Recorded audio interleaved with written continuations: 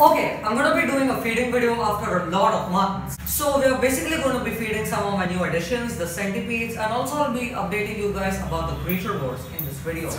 First up is a feeding clip of my two-tailed spider. So I used my tweezers to put the prey in front of the spider and the spider responded by grabbing it. Pretty cool. I have generally seen two-tailed spiders wrapping up their prey, but in this case it didn't do so.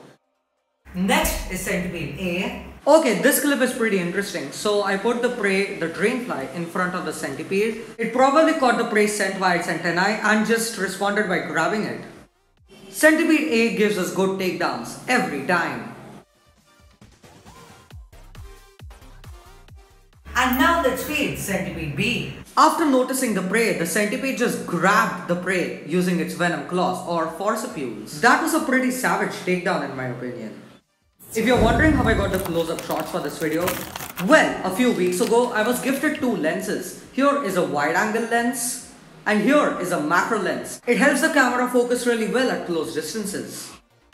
I hope you guys enjoyed the feeding video as well as the updates. If you did, be sure to give this video a like, a comment and a share. Don't forget to subscribe to A.B.S.E so as to not miss on new biological uploads. This is A.B.S.E signing out. Take care and goodbye.